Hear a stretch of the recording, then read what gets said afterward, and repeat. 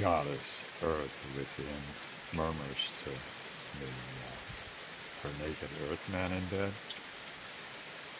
Wow. How amazing to get under the skin of those mythological chicks like Persephone, the Oracle of Delphi, and goddesses for the ages, yeah. Earthman mirrors back to his naked self within.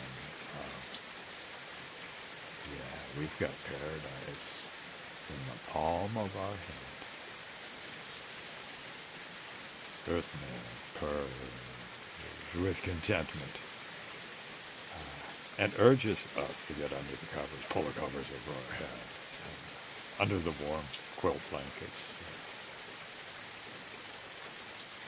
My goddess Earthfiend enfolds his Ruvada, Sanskrit for cock. Yeah. Miraculously, Earthman's diary still has another chapter intact, and almost unbelievably, this way less than archived memoir has survived more than 4 decades of weather and goat floppings. Yearning. Smells like ammonia. In Earthman's last nostalgic story, no character is harmed. Rather, everyone gets more spiritually aware and sexually tanked up.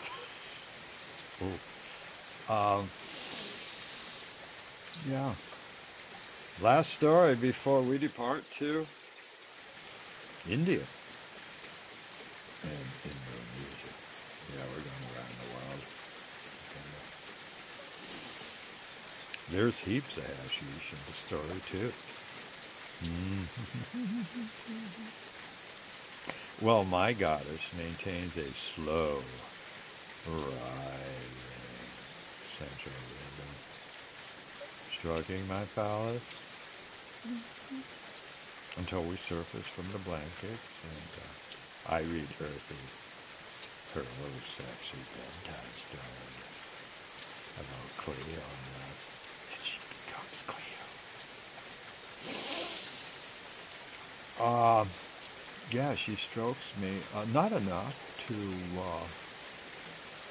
make me orgasm.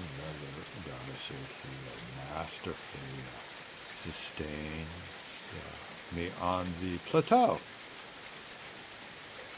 of tantric pleasure. Micro movements before orgasm. So I got a full body rise without needing to. Inspiring me. Oh yeah. To narrate this fable about the most apocalyptic bird in the history of Greece. Yeah. This apocalyptic bird. The spiritual ruler of Patmos Cotton rides a lazy updraft of wind above Patmos, sparing itself the hassle of flapping its wings. Yeah, Shiva Hawk flies north over Samos and Ikaria for a few kilometers before veering in a wide arc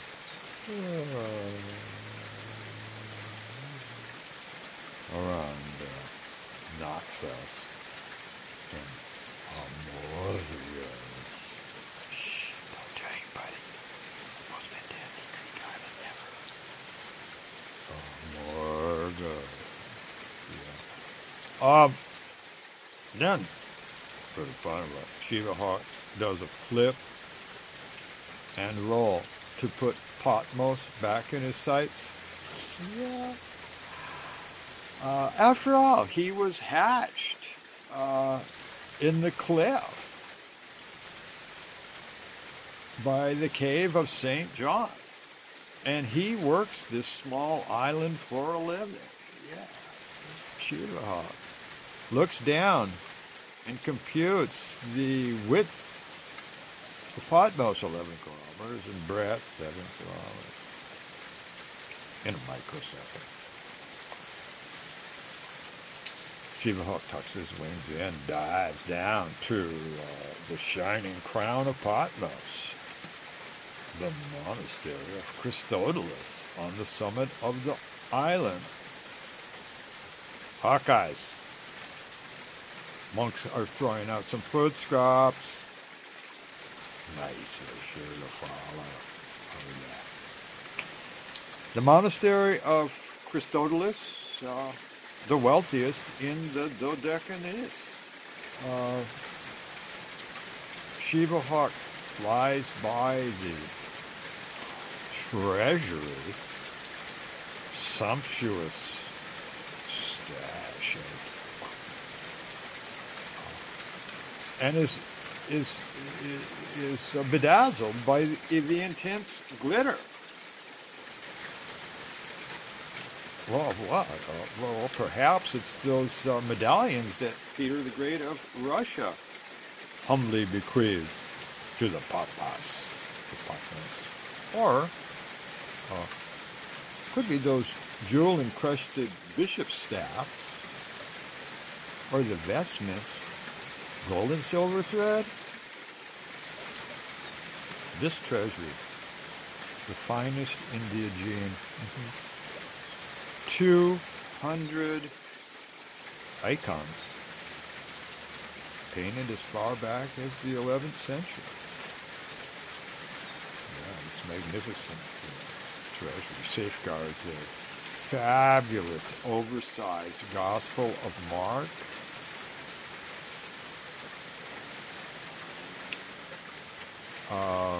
Purple parchment, gold and silver ink in ancient Greek script.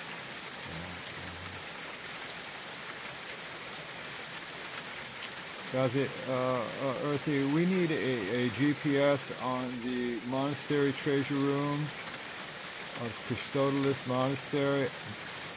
Yeah, 1,000 years ago.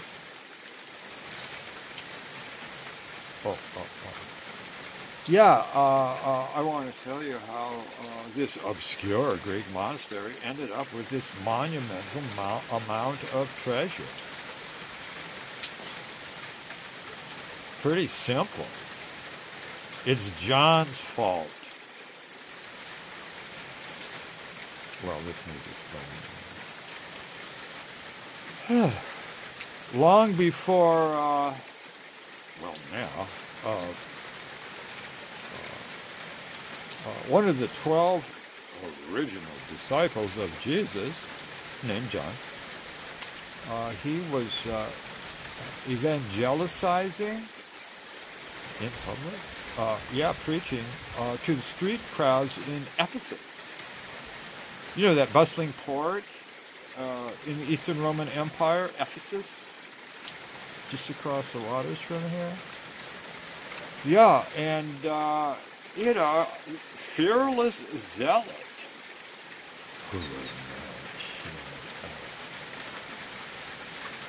We've got them on every street corner in San Francisco.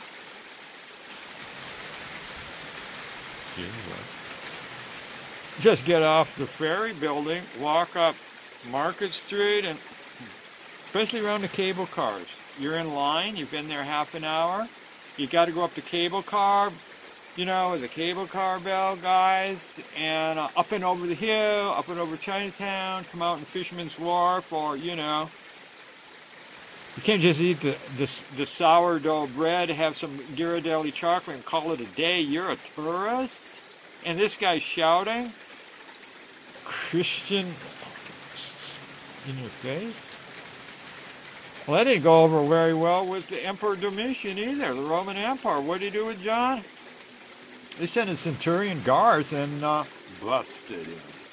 Roped up his hands.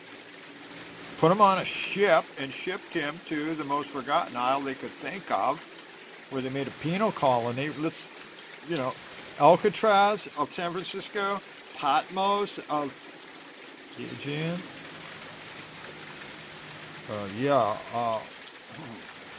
They busted him for, what was the charge? Improper emperor worship.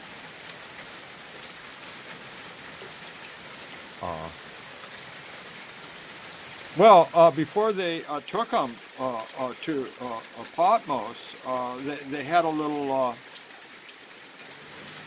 scene where they boiled John in oil. Straight up. Yeah, they did that. Okay.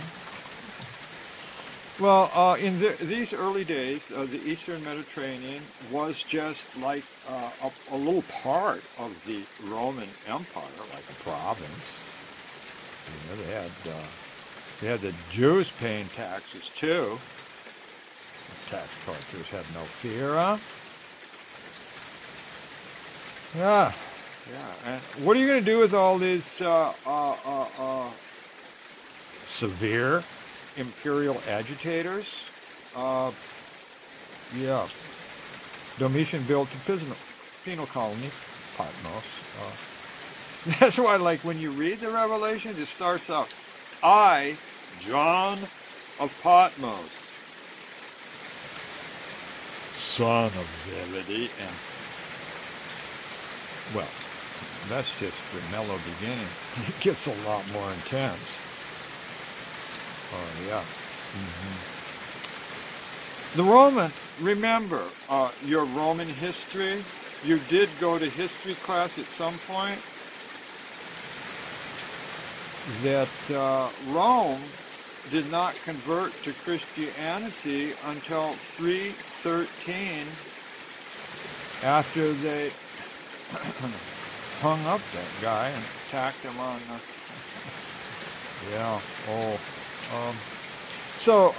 emperor worship was definitely in, okay? And John and Christianity was definitely out. But John's still alive.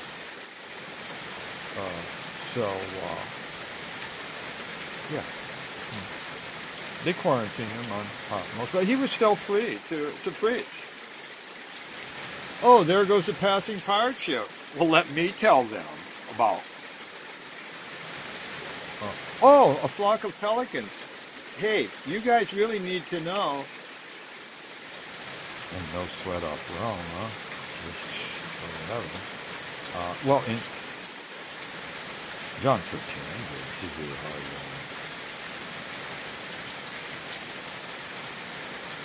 Quarry work, not fun. Breaking rocks for nothing? Well, on his cell wall, John chiseled the earliest Christian graffiti. Emperor worship sucks. Graffiti with highlighted kind of 3D letters, shaded, and sucks, S-U-X. His wrist was getting tired by that time. He was compassionate, like Jesus. He sheltered a one-winged pelican in his cell.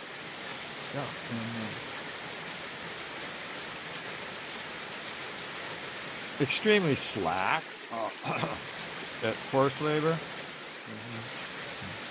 Well, faking work. He often hid halfway up the mountain in the very remote Hawk Nest cave.